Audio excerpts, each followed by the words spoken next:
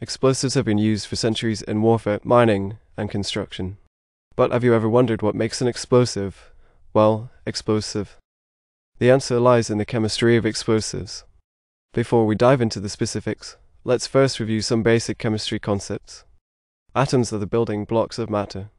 They consist of a nucleus, which contains protons and neutrons and electrons that orbit the nucleus. When atoms combine, they form molecules. Molecules can be simple, like water, or complex, like proteins.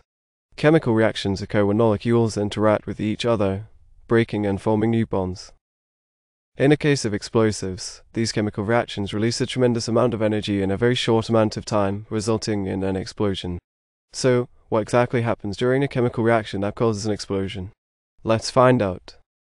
There are two main types of explosives: low explosives and high explosives. Low explosives, like gunpowder, burn rather than explode. They are used in fireworks and firearms. High explosives, on the other hand, detonate with a shockwave that travels faster than the speed of sound. They are used in mining, demolition, and military applications. One of the most well-known high explosives is TNT, or trinitrotoluene. When TNT is detonated, it undergoes a rapid chemical reaction that releases a large amount of energy in the form of heat and gas. Another high explosive is C4, or composition 4.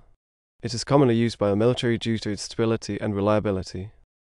C4 is made up of a mixture of plastic binder, explosive, and other ingredients. When detonated, it produces a high-velocity shockwave that can destroy buildings and vehicles. The most powerful explosives, like nuclear bombs, release energy equivalent to millions of tons of TNT. Understanding the types of explosives is important for understanding how they work and how they can be used safely. Explosives work by undergoing a rapid chemical reaction that releases a large amount of energy in a short amount of time. The molecules in an explosive contain a lot of potential energy in the form of chemical bonds. When a spark or heat is applied to the explosive, it triggers the chemical reaction. The bonds between the atoms in the molecules break apart, releasing energy in the form of heat and gas. The specific chemical reactions that occur in an explosive depend on the type of explosive and its molecular structure. For example, nitrates, like those found in gunpowder, release energy when they break down into nitrogen gas, water vapor, and carbon dioxide.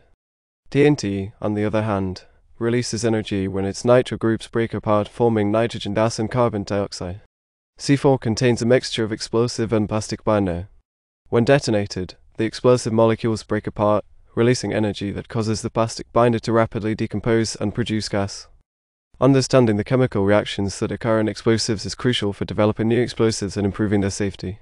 The power of an explosive depends on several factors, including its chemical composition, physical form, and the conditions under which it is detonated. The chemical composition of an explosive determines the amount of energy that can be released during a chemical reaction. The physical form of an explosive can also affect its power. For example, finely ground powders can burn more quickly and release more energy than larger particles. The conditions under which an explosive is detonated can also affect its power. A shockwave from a nearby explosion can cause a secondary explosion, increasing the overall power of the blast. The surrounding environment can also affect the power of an explosion. For example, a blast in an enclosed space, like a building, can cause more damage than a blast in an open field. Scientists use computer simulations to model and predict the power of explosions under different conditions. This information is used to develop safer explosives and to design structures that can withstand the force of an explosion. Understanding the factors that affect explosive power is crucial for using explosives safely and effectively in mining, construction, and demolition. Explosives are powerful and potentially dangerous materials that require strict safety precautions. Workers who handle explosives must wear protective gear like helmets, goggles, and gloves to minimize the risk of injury. Explosives must be carefully inspected and handled to ensure they are not damaged or contaminated.